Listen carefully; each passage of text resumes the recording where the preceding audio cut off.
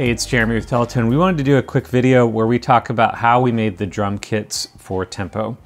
I live in Nashville, which is actually a great place to be from if you are trying to get a hold of some vintage drums.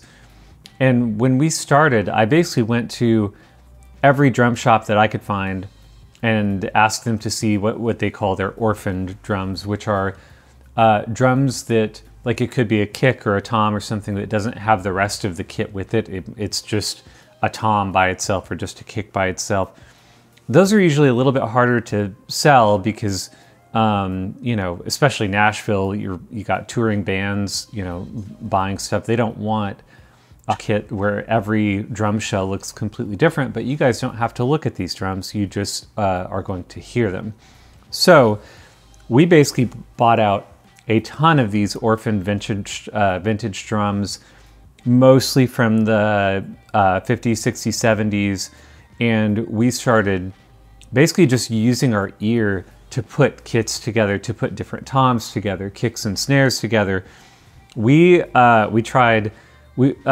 multiple tunings with the different drums. We did different heads. We used different mics in different rooms. It gave us so much flexibility that I feel like we wouldn't normally have if we just went out and tried to get a hold of, say, you know, 10 drum kits where they were all matching and everything. This created so much flexibility and gave us the ability to just get a lot more mileage out of these drums. I have, yeah, a pretty decent collection of my own of drums that we also put into the collection. But let's go ahead and let's just start listening to some of these kits. All right, when you load up Tympo, it's gonna load with a beat and kit already selected. This kit is heavy set. And most of this video, I'm gonna be playing in manual mode. And as I've mentioned in other videos, I am a pretty terrible finger drummer, which is unfortunate because I'm supposed to be, like, you know, decent at keyboards. But anyway, I'm gonna be playing manually and you'll have to bear with me. So the heavy set kit, as you would guess from the name, is like some thicker, fatter sounds. A lot of these first kits are. This uses like a Ludwig 60s Ringo Silver Sparkle kick drum. I believe, yeah, we use the Pearl Ultracast on this one. Let's just listen to it for a second.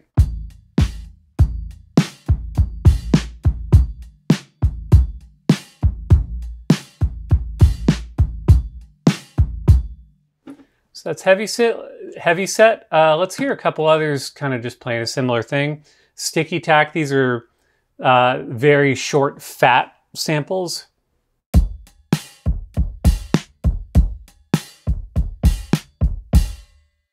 Close talker, I use this one quite a bit. I think this is one where we had my Ludwig Duco kit that has the, yeah, this one has the head off, so it's just kind of a punchy kick.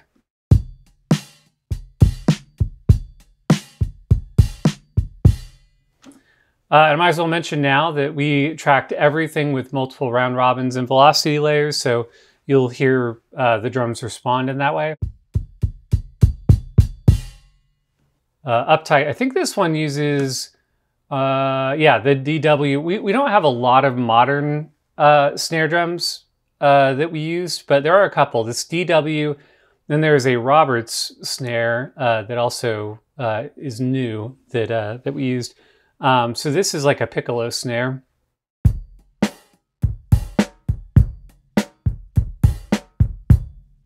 I really like this one. This one sounds pretty cool when you turn up the distress and decade down.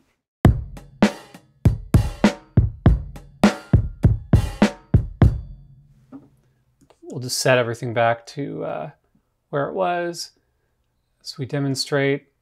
Let's skip ahead a little bit. There's a kit that I wanted to talk about. We had this idea, we wanted to mic a whole kit using just iPhones. And there's actually 2 iPhone kits in Tympo. The only difference between them is the snare. We did this with 2 different snares, but here is the first iPhone kit. Again, recorded with only iPhones.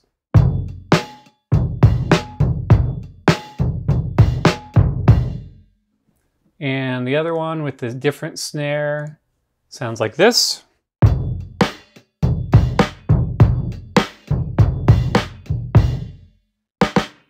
One of these uses, this one uses a 60s Slingerland, the Niles badge era, and then the other one, the other one used the Roberts snare drum, the other modern one I was just referring to. So most of these ones towards the top of the list of these kits are more shorter and punchier.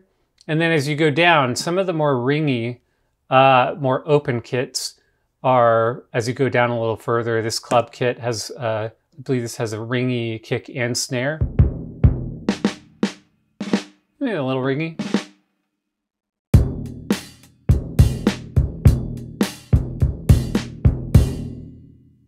And with any of these kick drums, you might want to leave it ringy and you might want to tighten it up, which you can do right here.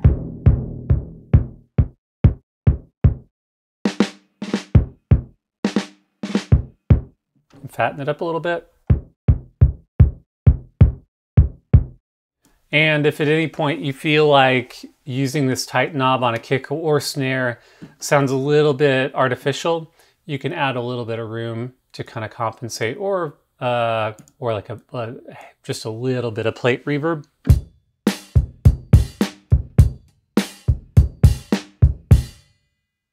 And that will basically kind of cover for any artificial cutting off of the note. Let's see. Socially Distant. This one's like a little bit more of a roomy sounding kit, uses the room mics more.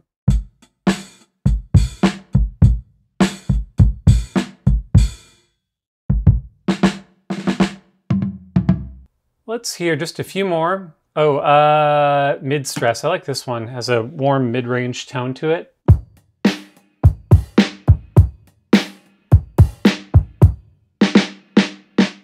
I really like that snare. Great. It's a really great like hip hop snare. It's great. Very snappy.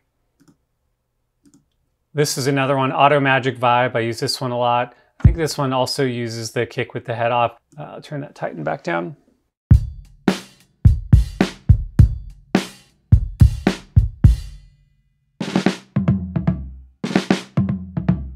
Another thing I wanted to mention, let's pick a beat real quick.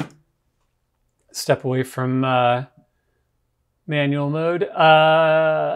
Soft touch. Let's hear this one. You can trigger these beats by playing middle C.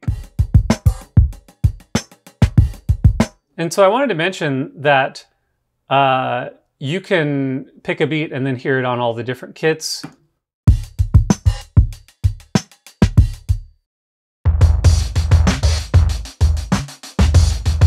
It's our nasty kit called Distressed.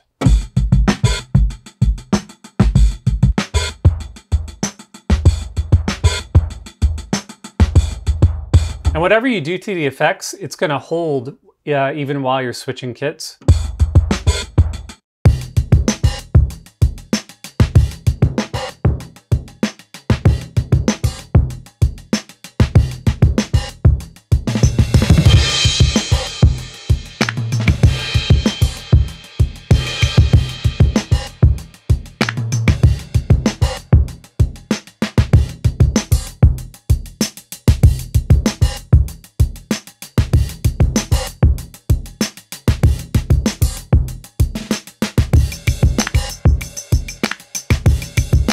And then you can also sub out while you play, while you're browsing kits, you can also just be switching out, you know, your kick or snare.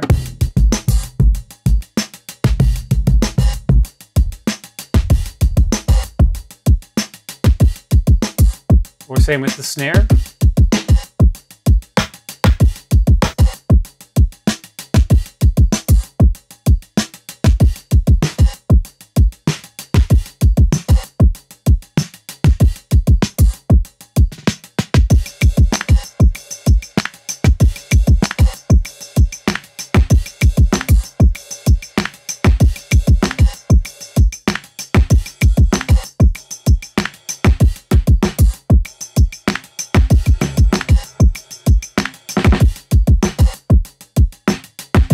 So anyway, that makes it really easy to kind of listen as you browse.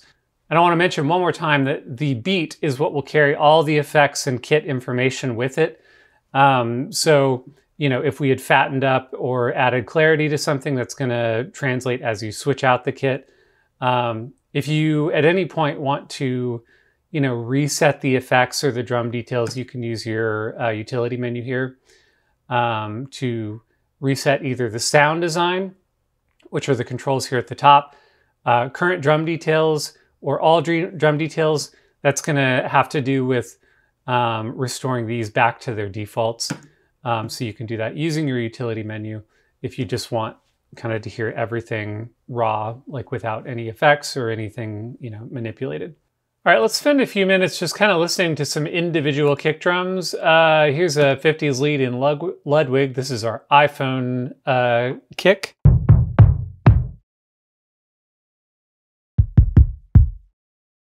Here's that same lead in Ludwig with no head.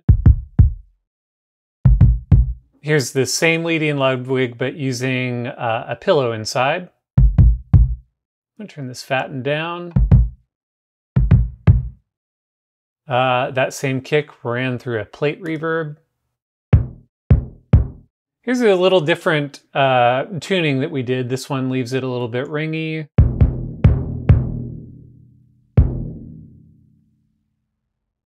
Let's go to the 60s Duco kick.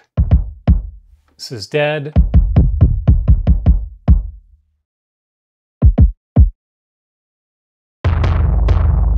More of those nasty samples. I believe the kit is called Distressed, that we put all of those super distorted samples in. Here's the Duco with no head. 60s Duco with the front head, but open.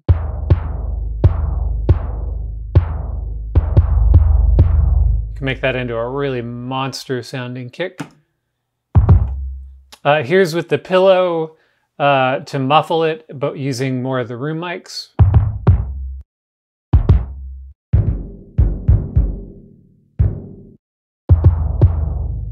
Here's the one we ran through tape. And the tuning is wide open.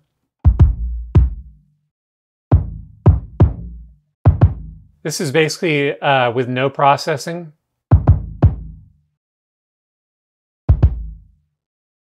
Let's hear this Slingerland. I like this, the one with no head. Which I know I keep coming back to that. I tend to use the ones with no head, but that's just a personal preference.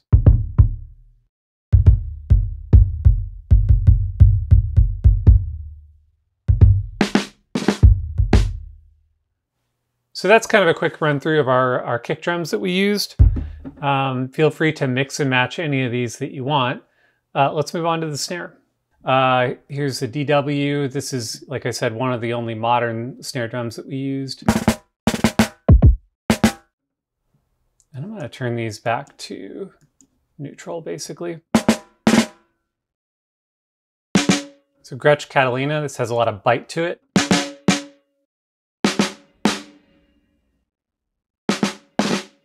Same Gretsch Catalina, but more with the room mics. I had a few different marching snare drums that we have close mic'd and with some of the more room mics. This Pearl Ultracast is, I've had this snare for about 20 years.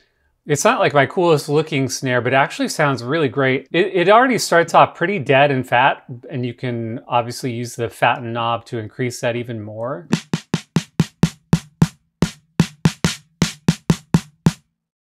Great sounding snare drum. Same snare, but more focused on the bottom head. Some room mics on that one. Let's hear this Roberts.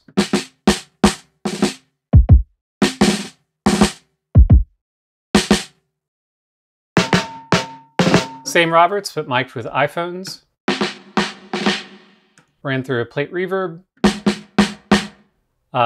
Focus on the room mics. Through 2-inch tape. Here's a Rogers snare from the 60s. These Slingerlands are a little more ringy. These are kind of fun.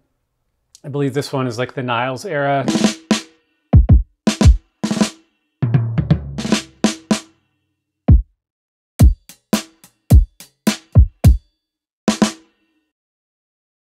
Another iPhone one. This is that same Slingerland, but mic'd with iPhones.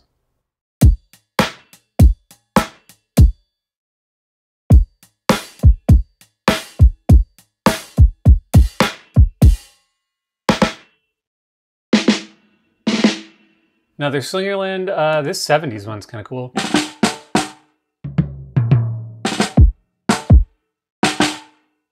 And again, you can tighten this up if you wanted to.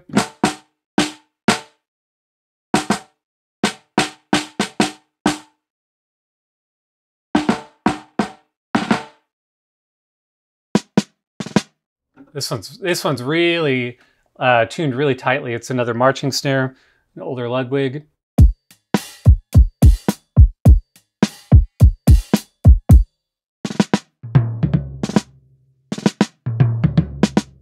Yeah, that's my WMFL snare that I was talking about in the intro that I found at a flea market. It's a Yamaha custom that we processed a few different ways. This one has a little bit of sizzle and saturation on it.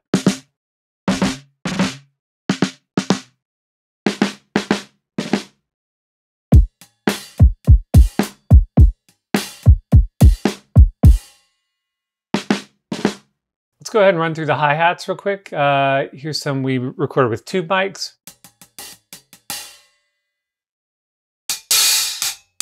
Some really distorted ones. The tape samples.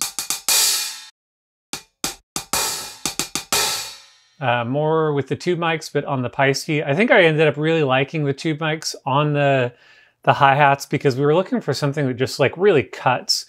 Has like a thick, aggressive sound on a lot of these. This is more natural K 14-inch. Some of the room mics. Some darker tape samples.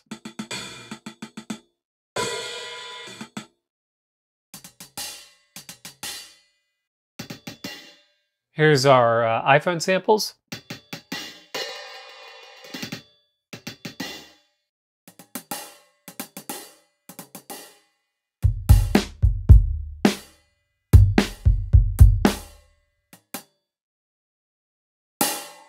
This one goes through a spring reverb.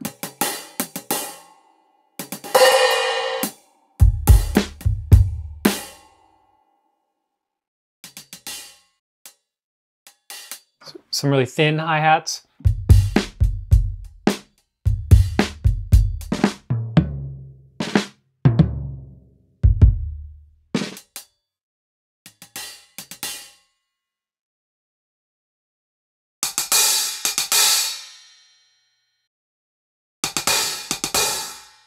So yeah, more tube mics. I believe, what were we using? Neumann M149s in this, which has a lot of bite to it.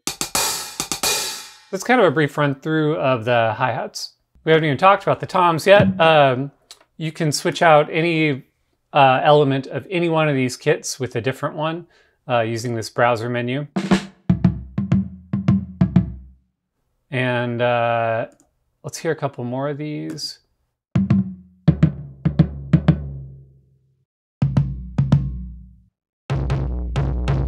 That nasty kit. This one uses ribbon mics. Actually, an old RCA on that one. This one's a little more ringy.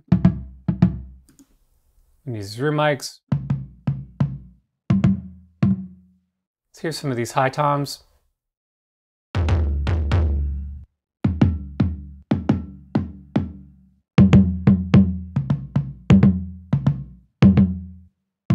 This is kind of what we're talking about when he said that you can, by utilizing all orphan drums, you can kind of mix and match any way you want. You might find some combinations that we weren't thinking of that you might like. You can just listen to a few of these rides too. It's a Paiste 20-inch that we process different ways.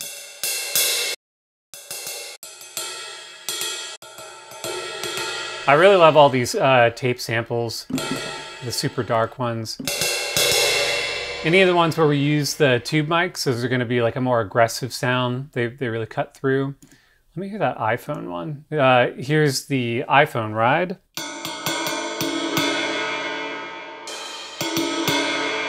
really dark sounding.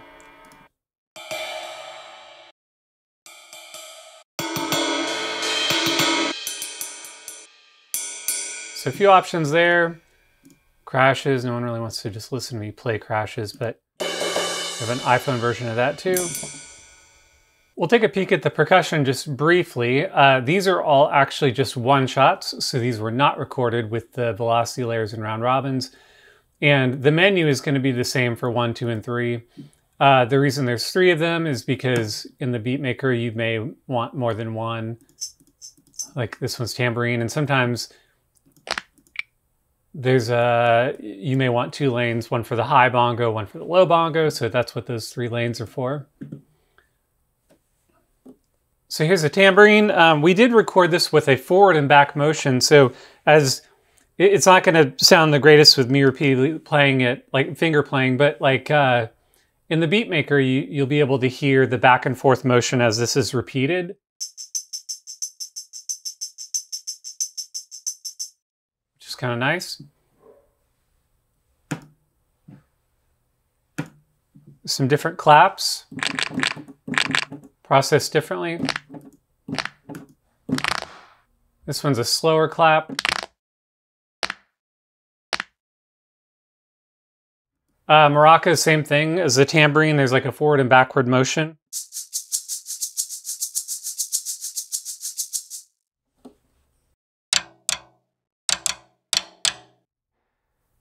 There's a few variations on the rim hits. There's a single and a double.